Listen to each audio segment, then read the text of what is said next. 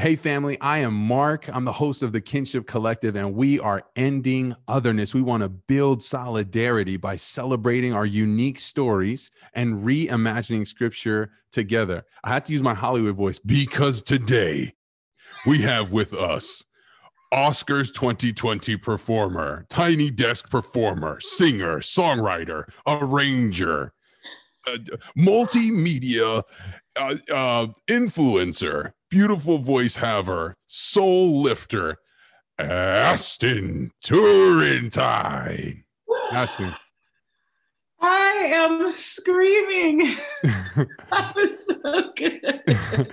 I would give you my fake crowd voice, but the way that the Zoom is set That up, was enough. it goes 2 seconds and just cuts it out. It thinks it's background noise. No, no worries. That was good. That was good. Astyn, come on. Astyn and I met several years ago doing ministry in the city that I live in, that she grew up in. And I was kind of exposed to her heart and a willingness to serve others, but a passion and a gift for music. And so, Astyn, would you share a little bit about where music comes from for you, or your journey to like experiencing music? And if you're like, if there's other things about you that I didn't say that like are important to you.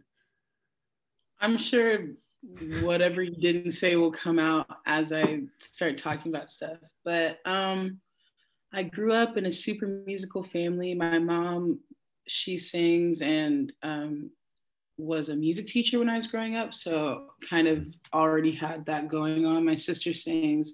My brother plays drums and he produces. My dad doesn't sing, but he's a pastor. So it all worked together. We, we're singing for the church or whatever. I grew up doing a lot of like musical theater too. I enjoyed doing that, but music was not really my thing. I was trying to leave that to my siblings. I didn't really start getting into it for real till I was studying it in college. So it took me a while to love music. It was always the thing that was there, and like I knew that I could do, but I didn't really love it or feel passionate about it until I was probably like 19 or 20. Was it an experience that woke up the passion, or how did you become passionate about this gift that was always there? All right, so here's the story. Here's how it goes. I went to APU, as you know, but I started out as a psychology major. And that was something I was seriously like very interested in, being a therapist, like a marriage and family therapist.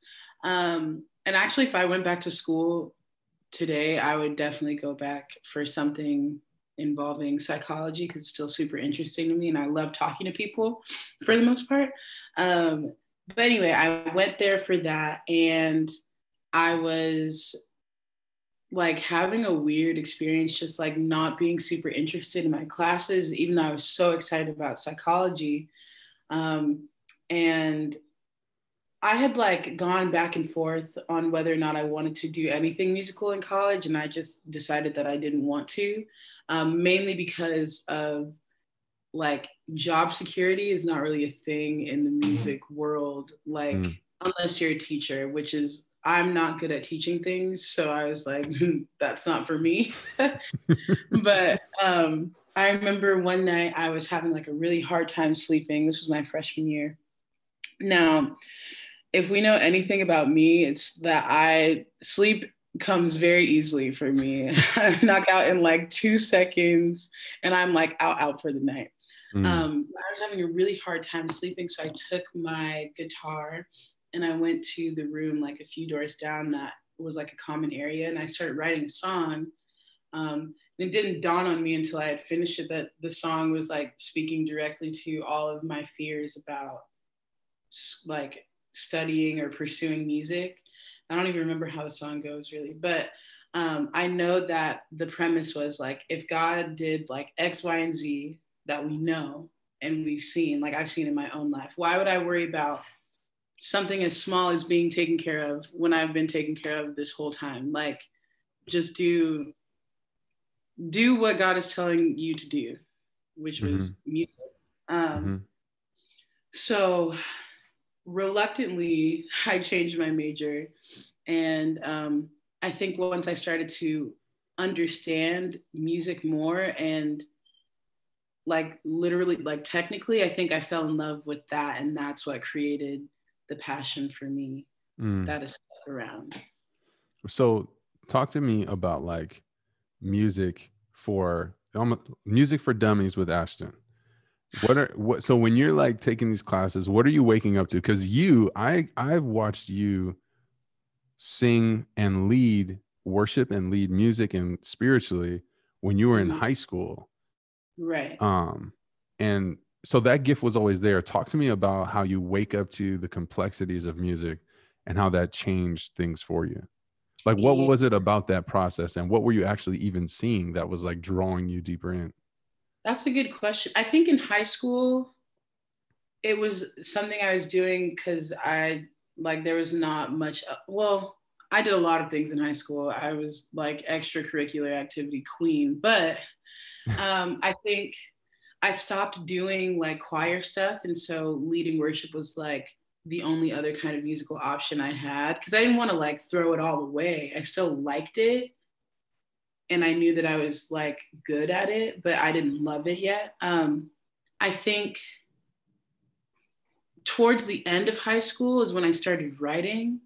And I think that's what really started the whole like passionate moment. So I started writing songs. And then when I got to college and was able to like dissect them and actually know what I was talking about, because like when I write, still to this day, like it's more feelings based than like theory or like I want to do this because I know it'll sound cool. It's like what feels the best to me. Like does the music match what I'm like saying in the words? But going to school and being able to actually like dissect it for what it is, like at musical face value, that's what I think made me feel more passionate about it. So, If so that when even answers your question. I think so, and it makes me think about like different worship leaders that I've talked to. I would even say some ex worship leaders who maybe felt like they were manipulating people. So when you say that, I don't know a bunch of music, but I think about, I want to say G major or some kind of chord that people talk about, like the cheat chords where like you start playing these chords and people's emotions start going fuzzy. That's what I start thinking about. So when I imagine you thinking like, okay, well, this is what the song feels like to me lyrically, and then Mm-hmm. matching that with the right chords that communicate Mm-hmm. the same thing in a different way. Yeah.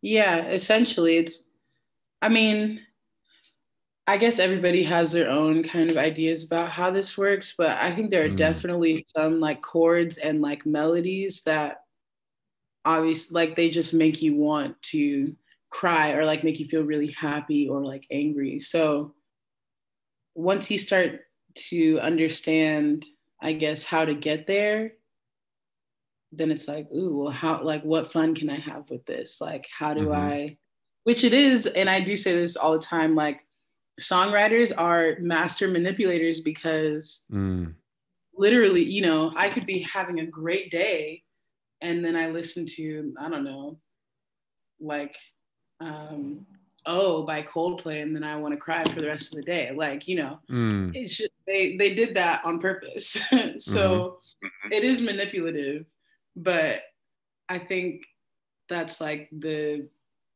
magic of songwriting is that you could take somebody to a completely different headspace than they were in before. Mm. So for me, do you have friends that have been like worship leaders? I mean, it feels like it's kind of switching, but the curiosity in me pokes towards that. Like, I have a couple friends who are like in the production or in that side of like um a worship spiritual experience where you are kind of, I don't want to say conducting, but you are creating the experience. Mm-hmm. Do you have any personal stories of when you're like, when you were feeling weird about it yourself, or when you were feeling like maybe you're feeling weird about how somebody else is doing it? Or are there principles Weird about in how what people do way? it? Hmm? I said weird in what way? Like, um, maybe this. feels more performative, or maybe this isn't real, what this person is Mm-mm. doing. Like, I know Mm. this person, it doesn't seem like they're being genuine or authentic right now.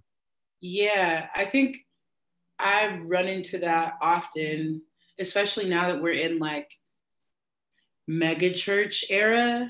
And there's like a certain standard of like service production that people are like trying to uphold.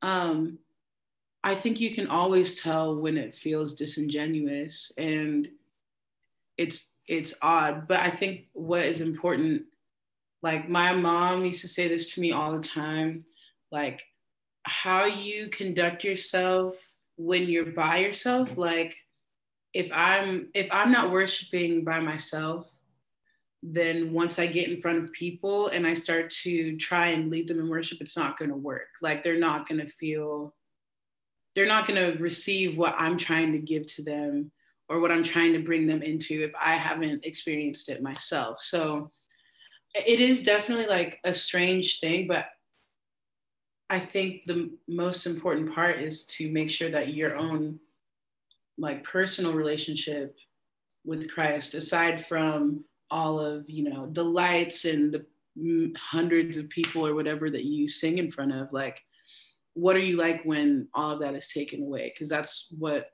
is most important and what will be shown when you're in front of all of those people. Because people can tell, even if people are not musical or whatever, like, they know what the feeling is, they know what it's supposed to be like. Mhm.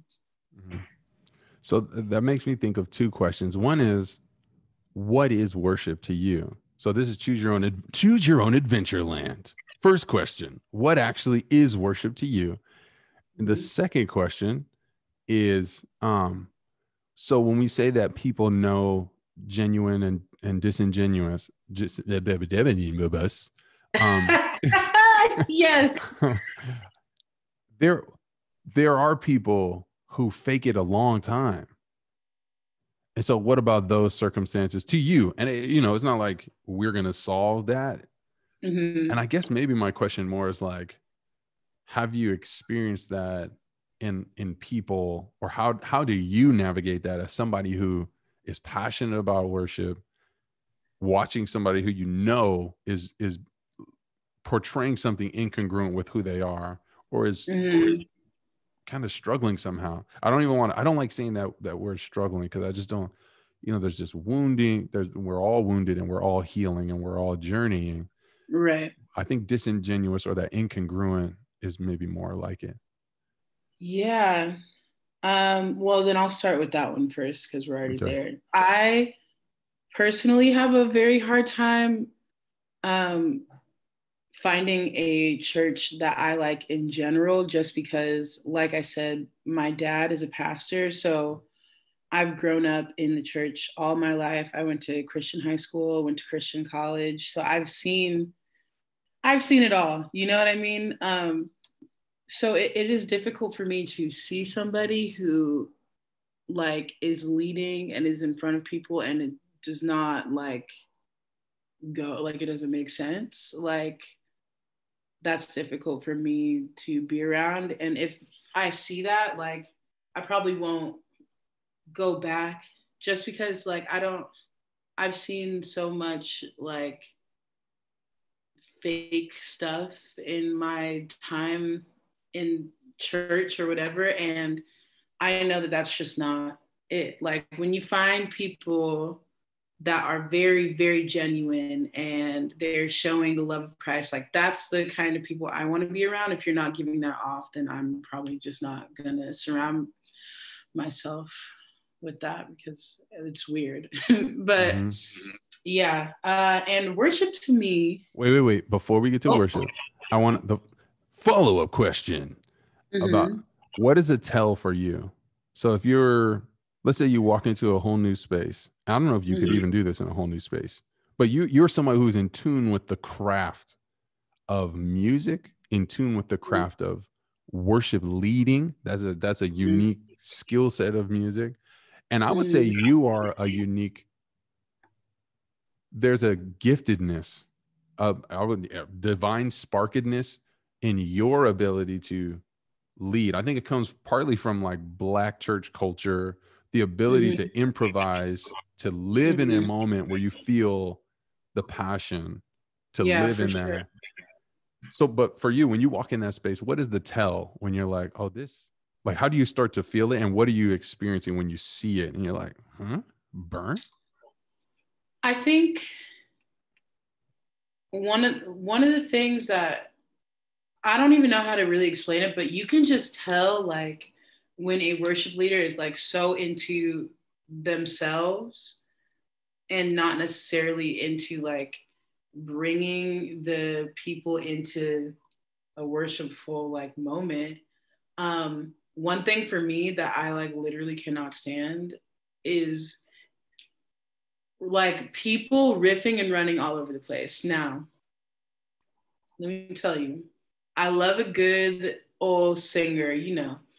I love people that can really, really sing. I really love it. But sometimes it's not like we don't need all of that. We just need to be like led into a space. Like some people in the congregation don't know how to worship or like what is comfortable for them for their own like personal worship style. So if you're not like encouraging the people to come alongside you and worshiping the Lord, then it's you've left some people out, and that's not the point. If you're like so into like, oh, what am I doing? How do I sound? You know, how does a band sound? Like those are all important things, but that's what rehearsal is for. So you like think about all of those things in rehearsals. By the time you get to Sunday morning or whenever it is, like you've fully prepared yourself enough to where all of that does not have to be in the forefront of your brain, and you just worry about making sure the people are led and making sure that God is praised and that you're like the least important thing that's happening at the time. So, yeah. So, something about what you said in that line of, it made me start to think about a mutual friend of ours. And Marquet, it made me think of Marquet. Oh, I Mm-hmm. went, I watched him perform with his younger band back in the House of Blues in LA a long time ago. Mm-hmm. And it was a beautiful heavenly experience. It had nothing to do with God. Well, I would say it had nothing to do with the gospel and everything Right. to do with the divinity of music and the spirit. Mm-hmm. Um, but I think that made me think about the craftsmanship, back to like given to craft, and then also like people who are gifted and skilled. And Mm-hmm. so, and a lot of people, I think they are gifted, or they're maybe even in a space. LA is a very competitive space, I would say, for a worship leader or a musician or anything in general, but especially in the Yeah. entertainment industry. Can I know we haven't even got to worship yet, but on that note, can you speak to what it means to like the craftswomanship of rehearsal, of putting in the work to own this 3-minute song that took Mm-hmm. you, I mean, depending on how much years and reps you have with the song and with music in general, to really Mm-hmm. own that 3 minutes in a way where you do fade into the background because you've done the work to fade back. Like, talk to me about Yeah. that type of musician. Like, is that common?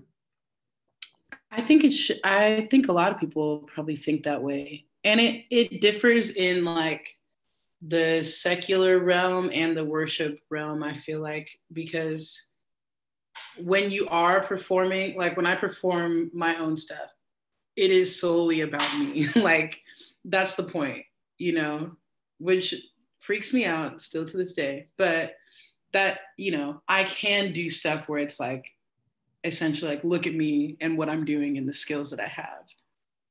Nasty, by the So way. thank you. It's the head shake. Yeah. But when you get to leading worship, so like, okay, at APU, I led one of the bands for 3 years with another guy. Oh, with Brody. And We would be in rehearsal. We'd go through every song. We'd like iron out whatever kind of little moments. And then we would just like jam, because after like all of these like regimented moments, you kind of like forget that you're good. So you're like, okay, let me get this out really quick Mm, because just so by the time we get there, like, it's not like I feel the need to like rip on guitar or like whatever, First of all, I can't rip on guitar, so there's that. But like, if I could, mm, that would, it's not the time to do that in service, because it's not about you. That's mm, like the whole thing. It's not about you. Like, obviously you're there to push like a certain moment, but you're just aiding in the moment. It's not like I am the moment. It's just, mm, I'm here just same as everybody else. I just have like a little insight into where we're supposed to be going. mm, But we're all on the same level here. It's no, mm. you know? I like, I really appreciate what you said when you started to share about those jam sessions. It just made me think about um where our worth comes from, or sometimes if we're not in the healthiest place, then like we are like, because we don't feel affirmed in our own skin or in our own story for whatever reason. And I would just say that, like, I think we flow in and out of that healthy place. Things Oh, happen. yeah. COVID happens. You lose a job, you lose a loved one, a relationship ends. And then you may have been really healthy and therapy has been great. And then like you find yourself in this space where you're like, I don't, and then it's like, and then we use whatever we can to get whatever we need. And then, if Yeah. that's a worship leader, then it's like my gift for music and this opportunity in front of these eyes, even now, like in these digital eyes, watch the chat. Is the chat going nuts?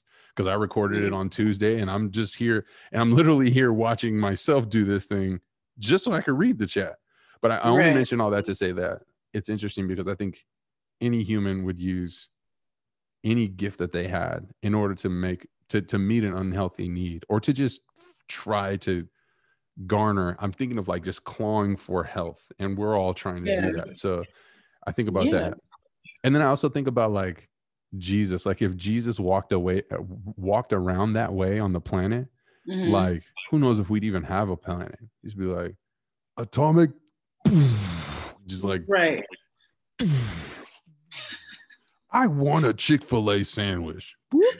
He'd be like, what's Oh, Chick-fil-A? right.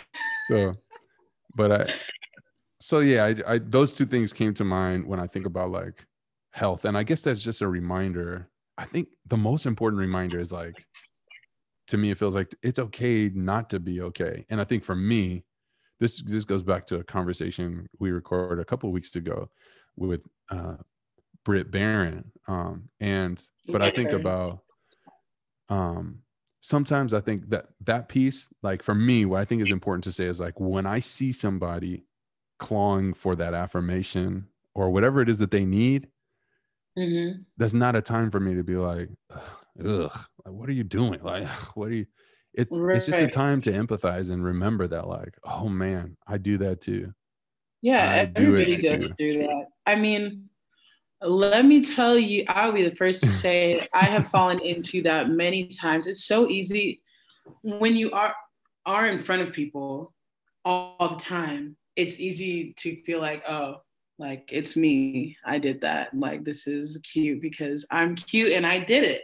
So it's easy to fall into that. Or even like I think it really makes you question what makes you think you're worthy. Like, you know, for I graduated in 2019, and I had like a week and a half to sleep and recover from the last 4 years of college. And then after that, I like took off and started doing stuff. Like immediately was working, and I was like, oh my God, this is so fun. Like I'm living my dreams right now. I'm being paid to sing, like what? And then I had maybe like a year a year and some change in, and then we have COVID. And so I can't do that anymore. I don't have the gigs that I used to have. I don't have the sessions. I don't have like shows to go and see my friends do the same thing that I'm doing. I was like, hey, well, I'm depressed and I need something. Like, what is it? And then when you bring in like social media into that equation, it gets even worse. And then you're like, I had to tell myself, like, don't post just because you want somebody to tell you that you're good. You already know that you're good. You don't need to have somebody else tell you that. If you're gonna post, do it because you like what you just made, not because you want other people to like it so bad and they'll tell you that they like it. Like, no, none of that. But it's very easy to fall into that and wanting validation. Everybody goes through that, even if they say they don't, they do. Mm-hmm. Can you tell me about, we are literally miles away from your definition of worship. We will get back there. But I think, We're not that far. We're not that far. come on. I feel like what when you talk about like, you don't need that people that you know you're good. I love that you said that. And I think there's a lot of people that our life stories have not told us that. We've Mm-hmm. been living through a different story that said like we are not good. And so we're Mm-hmm. at work, we're trying to like, we're working like way over time trying to improve a boss that will never, try to impress a boss that will never like, will never even validate you because she is so wounded, because they are so wounded. It's just like not good. So we're all again back to that place of like, we all need to be reminded of that goodness. To me, that's what the gospel, it just literal stake in the ground. You mean everything Right. to me. Right. But you said, I know I'm good. Can you share with us what are the practices you have in your life that remind you that you're good? You specifically talked about musically and like in your gift, in your craft. I would say like Mm-hmm. in general, that included. Well, it's first of all, it's an ongoing process because I'm like queen of self-deprecating comments. But I had a friend tell me what are you doing this for? What does this do for you? And I'm like, I don't know. It just feels right. He's like, okay, but like all you're doing is making you feel worse about yourself. And I'm like, oh, that should have been obvious to me, but it wasn't.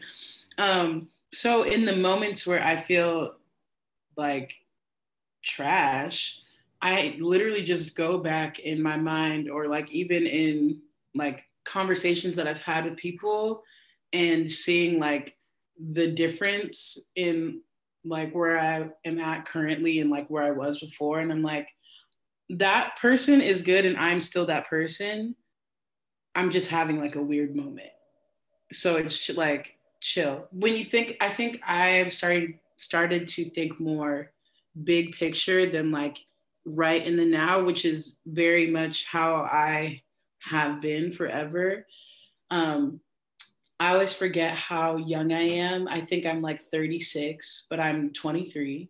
So I have to tell myself, like, relax. You have so much life to live. Like, in the grand scheme of things, a few horrible days out of your year is not going to ruin you completely. In fact, it might make you a little bit better because when you get out of it, you're like, oh, so this is what I did to get out of it. Taking mental notes to know that the next time that I'm in a funk or whatever, like, let me remind myself that it's not going to last forever. And that, again, that person that people have seen that they think is a good person, I am still that person. I'm just having a weird time. I really appreciate that. I think what I heard you say is that taking a long view, and that's something that I, whenever I'm kind of sharing with somebody or somebody sharing something deep with me, it's easy for the other person to be like, yo, I'm gonna be honest, a year from now, this won't matter. Or 3 years Mm-hmm. from now, I know this is a big deal right now. So I think Right. that taking the long view, and then I think what you said also, just reminding yourself of some of the the accomplishments or some of the ways that you have proven yourself or reminding yourself of who you are. Yeah.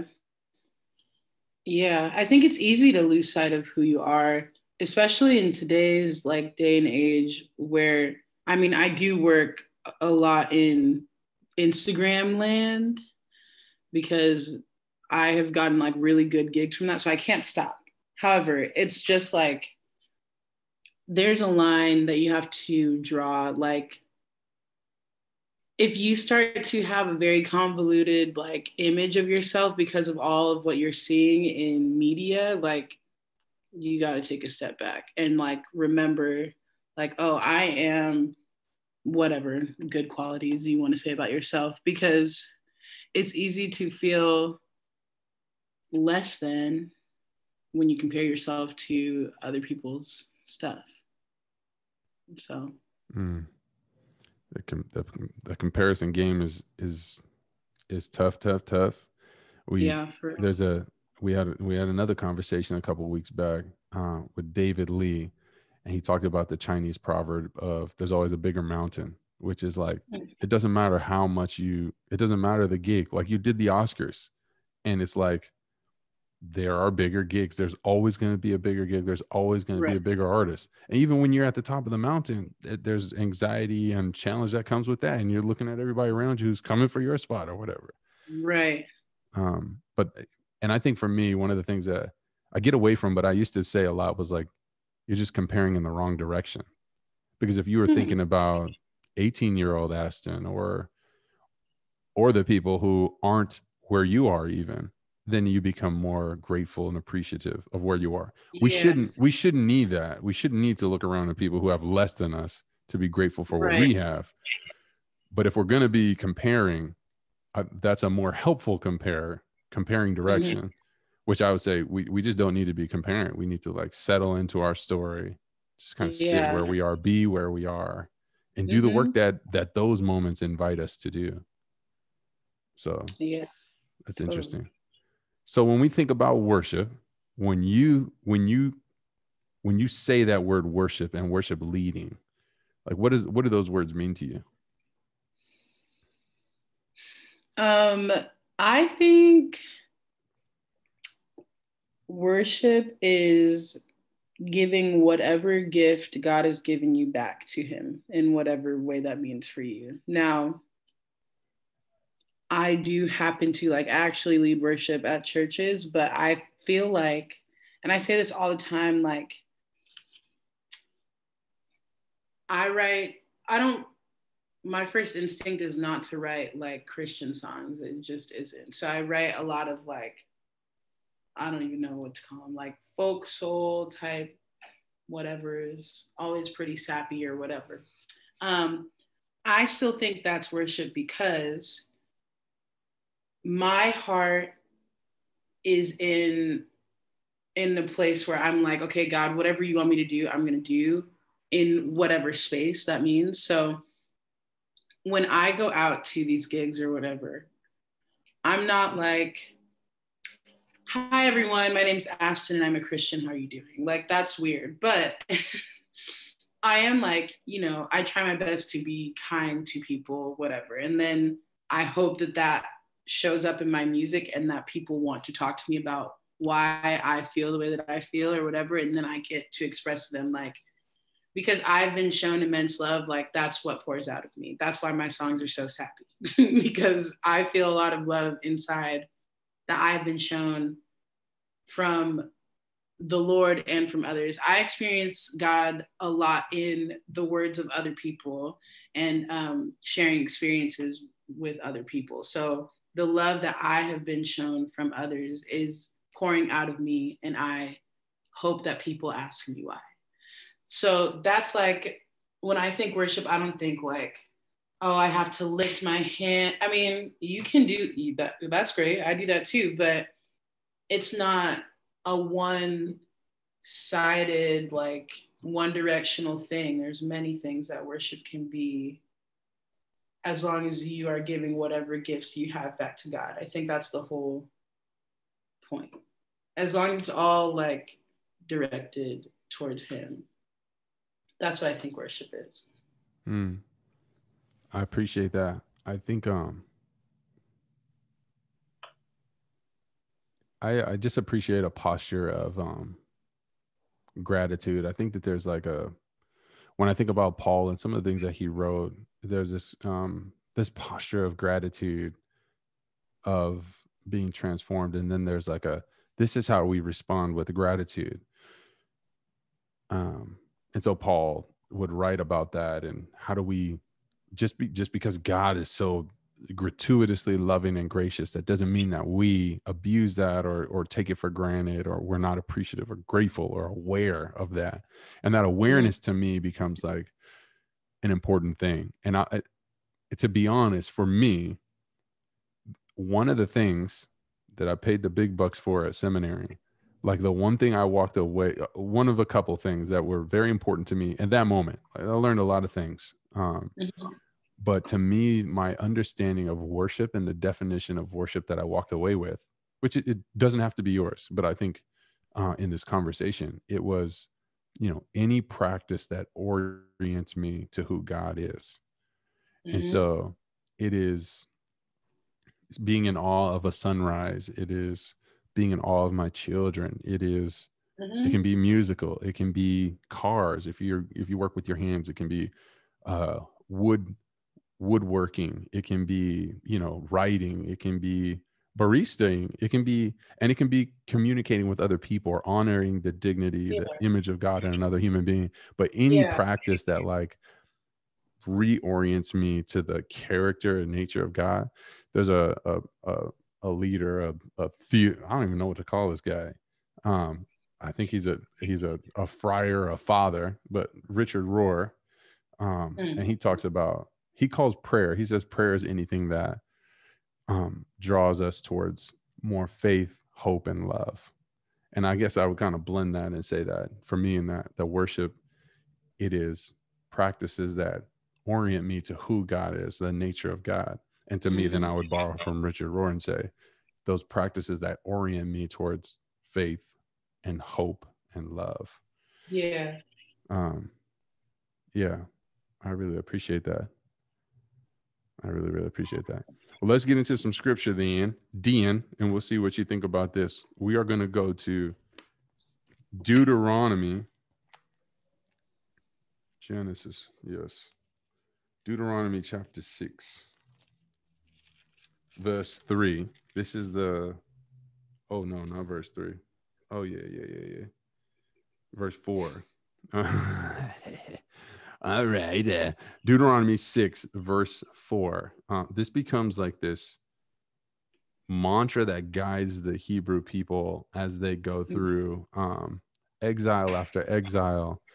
It's written in exile. It carries them through. This is how we behave. This is what it means. Um, and so I think with those blended, what does it mean with your definition of worship being the gifts that are in our hearts and our hands and our minds to give, that we give Mhm. those back to God. And I would then take that further and say we give those back to people on behalf of God, that we love people with our music, we love people with our whatever those things are, whatever the gift is, food, cooking, Mhm. whatever. Um, and we practice those things, and they reorient us, and we remember, oh, I didn't generate this. Like, even if I wanted to, like, a lot of people could have studied music at APU and they wouldn't be as good as you because they weren't born to do it. And they didn't have the same story. So um, Deuteronomy 6 is part of that. So let me read it here. It's Deuteronomy 6, verses 4 through 6. The writer says, "Hear, O Israel, the Lord our God, the Lord is one, and we shall love the Lord our God with all our heart and with all our soul and with all our might. And these words that I command you today shall be on your heart." I'll say it again in the kind of like you commanding kind of voice. It says, "Hear, O Israel, the Lord our God, the Lord is one, and you shall love the Lord your God with all your heart and with all your soul and with all your might." So that posture of love. Ashton, what comes to your mind when you think of that scripture in the context of what you've shared about your story and worship and leading and the technicalities and the rehearsals. Um, just the fact that the word that is repeated most in that passage is all. It's saying all your, all your, all your, all your. So it means everything that I have, I'm supposed to love God with. I cannot, if God has given me this gift, right? I'm not showing him love by not doing anything with it. So that means I need to practice. Even though, like we were saying, there's a difference between like leading and performing, right? You practice to perform essentially. And then when you get to lead, then you start to, you leave all that behind because you prepared. So it's my worship, our worship is just giving our all, whatever that is, to God. So even if your all is not that much, you giving it is an act of worship, because that means you love God enough to give, even when you feel like you don't have anything left. Or if you feel like you have a lot, when we have a lot, I feel like we tend to want to keep it to ourselves, but we should be doing the opposite. If we have a lot, we still have to give all, because that's what was commanded of us, even though it's hard, really hard. But that's what it is. That's what we got to do. Yeah. I mean, when you say that, it makes me think about the ways that we give ourselves to our giftedness. And for you, right, you had that moment that you talked about where it's like, oh, this is what I want to give myself to. And it's scary. And I'm not sure, I don't know if I'll be able to make a living doing this. But you took that risk, and then you saw some success in it. And then the pandemic happened, and then there was no more of that in that way. So when I think about that, giving your all, I think about what does it mean to be all in those things.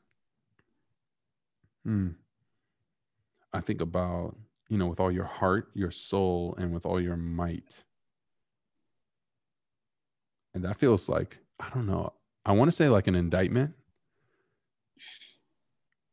Whenever I think about who God is, and when, again, back to like, whenever I'm having a conversation with somebody and they may feel shameful about something that they've done, and I always think about like, hey, I want to remind you, God knows every single detail of your life that led you to like react to this moment in that way that you don't like about yourself right now. Yeah. God knows every single why. He knows the moments when your parents deprived you. He knows the moment when that person said that thing in middle school. He knows every moment in high school where people said this, that, or the other about you. God knows all of that. So I think about like the soul and the heart, and I don't know, that just makes me think about that. Like God knows our capacity. God knows what all is right now. Right. Pandemic all? Pandemic all? Let me tell you. Come on. Pandemic all, like I said, I went from having something like at least 3 times a week to now most of the things I do are, first off, I should say I'm very thankful to have had any kind of work during this time being a musician, because I know a lot of people that is not their story. And I've pretty much worked throughout this quarantine just in like a different setting and not in the way that I want, because I want to be around people playing music and stuff. And obviously I can't do that right now, but it's been rough, and still having to like lead worship from a space of like very, I mean, honestly, I had to like take a second to mourn all of what was supposed to be 2020, because 2020 was going to be really good for me. I had a lot of things lined up, and then I couldn't do it. But having to lead worship out of that kind of weird headspace and heart space was very strange. But I was like, okay, if I can't do anything else right now, I'm just going to have to sing to the Lord, because Thank you for providing for me throughout this entire time. Because I moved like a month before we got shut down. And I was like, okay, sick. My rent is doubling and I'm moving. So I got to get a bunch of new stuff. And now Mm. we can't work. Mm. No, no, but I mean, I'm still here and the Lord has provided through and through. So I'm like, I don't have much to give, like emotionally currently, but Mm. what I do have, I will gladly give to God because what else is there and what do I have to lose? Like if I don't do that, then I've lost like my faith and my hope, essentially. If I'm not able to sing in the midst of craziness. So I mean that might be different for somebody else. Like you were naming off a bunch of different things earlier, like writing or work, like whatever you do with your hands or whatever. Like if you can't, give that back to God right now when we're all kind of like freaking out a little bit, like this is the time that it counts. I feel like it's like easy to do it when everything is squeaky clean and all great. But when things start to rev up, it's like, okay, well, where does my strength actually come from? Like, where does my help actually come from for real? So, Mm. Yeah. I think about, when you share that, a couple of things, I feel like there's like three just steam light rail trains in my brain. But I think about one is like, it's almost, it isn't, worship isn't just like, I owe you this, you gave it to me, so like I'm giving it to you. It's also like, if you love, like for me, like I love scripture, I love to be in it, I love to I don't even know what narrate it, but I also love like um just dissecting it. And so for me, it's a gift to be able to like read it in the midst of like pandemic or any time. It's like it's a mm-hmm, gift just to be able to do the thing that I was created to do. And so, mm-hmm, and I think part of that, like that, I guess that encouragement for sisters and brothers who are listening is like, it doesn't have to be like for the billions of dollars that you used to do it for pre-pandemic. It doesn't have to be for like gazillion followers. That's why, like, just this morning I was at today's Ash Wednesday. I was at an Ash Wednesday little outdoor park situation, took my daughters, and I read this devotional that was written by a sister at my church, Stephanie Jenkins. Shout out at Stephanie Jenkins. And I'm looking at the bottom, I'm like, wait, so she wrote this whole thing, she has a website and she has like a few hundred followers, but she's being faithful to that thing. And like, mm-hmm. when we just do our thing, sometimes like it doesn't feel the same, but it's almost, it is a hanging on to hope in the middle of like everything that's going on. It's a Yeah, gift for us. So I guess I'm saying like, yes, we want to use it, but it isn't like God isn't up in heaven, like, which is also another thing, like that God would be somewhere other than where we are. But like, there's not a deficit on God's end where God is like, hey, run me my worship. It's a gift for us to be able to like, right. it is a gift. It's that opportunity to like get under the hood of the car and get into it. It's the opportunity to Mm-hmm, sing into the mic onto a computer, which you didn't do before. You used to go to the spot, go to the rehearsal studio and get nuts. But it's mm-hmm. still a gift to be able to like exercise the things we were created to do. Yeah, absolutely. And I think so. So that was one of the steam trains. I will spare the other ones, but I think one that I did want to say is that our whole heart. It doesn't mean like, I think about authenticity, and we talked about genuineness. And it's Mm-hmm, one thing for somebody to step onto the stage or to try to lead in a way that, back to, we talked about performative, but it's one thing to be like, okay, I'm supposed to look like this when I do this thing, so I'm going to do that. But I think that, this feels like a reminder also to like your whole heart, lead that way. And if you're feeling like crap, be honest about that and lead that way. We Oh don't yeah, have to that is always. me all day. Mm, Yeah. Go ahead. Sorry, go ahead. no. I mean, that's your whole heart. So we don't have to compartmentalize with God. Like it's not like, oh, I can only be happy. I can only be joyful with God. It's like, Yeah, I think, and that's an admonition that would like help a exiled people who have been discriminated against right, their whole existence. That would remind them, like, no, we bring our full selves to God. We don't bring like right.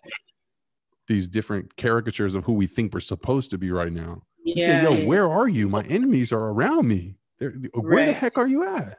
Mm-hmm. Smashing my head. Yeah, I totally agree with that. I mean, I think there's something so powerful about, well, I mean, it's just unity. That's what it is. Like, I remember Mm. my junior year, um, I literally, that was probably one of the worst years of my life, right? I was a mess the entire year from like the beginning. Actually, it started in the summer when I was still interning with you. It was, Oh. my life was going just nutty, right? Mm. And I remember there were a few times I like showed up to rehearsal for chapel and I'd like be trying to tell the team what I wanted us to do. And I just literally have to like sit down for a minute because I'm like, I right now cannot do this. Like, I am drained. I am sad. I am tired. I am angry. I'm like all these things.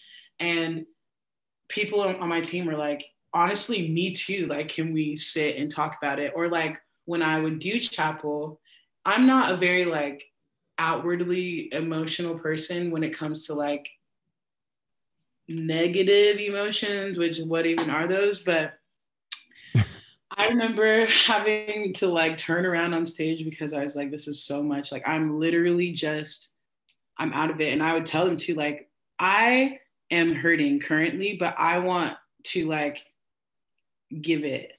I don't want to have it anymore. And the amount of people that would like come up to me and be like, I'm in like a very similar space. Like, thank you so much for being vulnerable. Like, there's such a, I don't want to say stigma, but there's like a preconceived notion that anybody who's like on a platform is like perfect and they themselves feel like they need to portray perfection.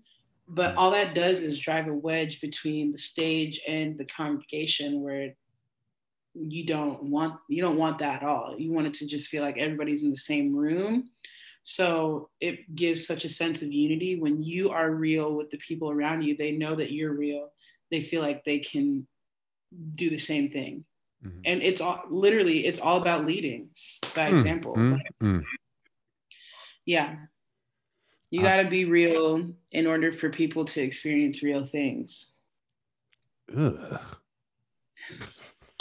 I love that. Like I'm thinking about like the tweetable thing is like, hey, Astyn dropped some serious knowledge on us. You gotta be real for real things to happen. It's true. Ew, nothing No, is. I know it's so real, but it's like we're so stuck on Instagram that we have to be reminded that like in order to experience real things, you have to be real. Remember, Have to be real. come on. People love real. That's why like the funniest stuff that we see on like Instagram and Twitter is all like very, very real content. You're just like, this kind of hurts because this is me, but it's funny because it's real. Yes. I think about all the like parenting fails that happen. It's That's great. it's just like, oh, and you're like, it's that sense of unity, like you said. It's like, You're not alone. yeah. And that's to me, when you said that leadership and leading, that's what leading is. Like it's setting the tone. To me, I always think of leadership as like the person who's willing to go first, right? So Mm-hmm. a lot of times if there's like a small group setting or something and like a leader is leading it, I'm always like, when a leader sets that space up and then tells somebody else to go first, then the other person is actually setting the tone for the conversation. Unless Mm-hmm. sometimes as a leader, you can like create, expectations or whatever.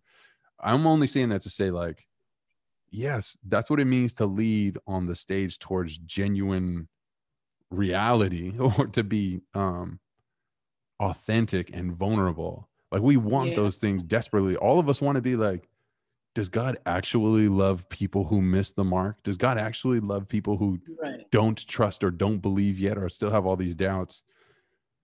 But a lot of times, spiritual leadership is portraying something different than even what they're trying to say. Like God loves you unconditionally.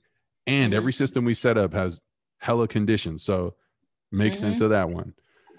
Yes, you can, yes, you Right. can be honest with God, but I will never say anything that like incriminates me on this stage. And Mm-hmm. that's tough. So I just really appreciate that reminder from you about like, yeah, leadership means leading. And then it's like, it goes back to the first part of our conversation where it's like, how long can you fake? And then like what when the leader leads us down this road, but it hasn't been genuine, or it's kind of like it's kind of intertwined with just like unhealth or things like that. It's tough. Yeah, it is tough. And when like I always think about I've never ever in my entire life like wanted to be in ministry simply because like the Bible says, right? You get judged doubly for the people that you are like accountable for. So if I'm going to be in any kind of ministry and I'm leading people in like a fake like way, that that is reflective on me later on. I don't want to be that way. I'd rather be very honest and like upfront about where I am. And if like I'd rather do that and like lose a job or whatever, like lose a leadership position than keep up a facade because it's hurting me and it's hurting everybody else around me, even if I don't really know it. Being honest and genuine, I think, is just the way to go. Even for like in the music world or whatever, like there's so many people doing the same thing that you are doing. So if you are not genuine and authentic to yourself, like nobody's gonna care because there's not a shortage of people doing the same thing that I'm doing. There are many people doing the same thing that I'm doing. If I'm trying to be like her, the artist, literally her, nobody's gonna care. Right. Nobody's gonna want to hear what I have to say if I'm trying to model myself after her because there's already one who's Mm. doing it. So I might as well just be authentic from the beginning. Because there's only one Astyn. And there's only one Mark. Bloop. Yeah. Astyn, are you freaking kidding me, man? Come on. So much lovely beauty reminders of authenticity. I mean, we just talked about your story and the invitation to how you discovered or woke up to really like you realize, oh, I'm doing this thing that like, oh, this is what it really is. That moment of like, oh, that's what this really is. I'm really afraid to give myself fully to this because I'm afraid that this is not a secure decision. And to get Mm-hmm. into the heart of that and then to be courageous and to pursue, oh, this is what I really love. And then for it to open up as you make Yeah. those courageous steps. I really Yeah. appreciate that. And then talking about worship and authenticity and vulnerability from the stage. And then we talked about Deuteronomy and this kind of reminder that God in the very beginning and this setting the tone of what it means to follow God, this thing that all the Jews would repeat to their children and all the time is to worship the Lord your God with all your heart, soul, mind, and strength. I think it's just an incredible reminder. So, ladies and gentlemen, Astyn, thank you so much for being here. You can follow Astyn on Instagram. Actually, follow her first on Spotify. Get the streams. We're talking that. Blah, blah, blah, blah. No, I'm kidding. But follow Astyn on Spotify. You can find her on Instagram at ASTYNTURR. And there's some really, she talked about runs being a distraction. They might be a distraction in worship, but when you see the stuff she's creating on there, they ain't no distraction. Ask Justin Timberlake. Ask Justin Timberlake. Burn, burn, burn, burn. It's the face. Ask Justin Timberlake. So remember, we celebrate Astyn's story. One day we'll celebrate Justin's story. Let me not go there right now, but we celebrate Astyn's story to remind you that your story is worth celebrating too. And if we all sat down together, we can learn incredible things together. And we reimagine Deuteronomy 6 and kind of came to that place of like, God isn't expecting us to compartmentalize or to hide or to perform, but just to bring our whole heart, our whole selves to those moments, and to be oriented towards faith, hope, and love, and to give what we have to God and to our neighbors and people around us, especially in a time like now. So thanks, Astyn. We appreciate you. Just remember, you are loved and we are family, and that's just the way it is. Peace, y'all. We are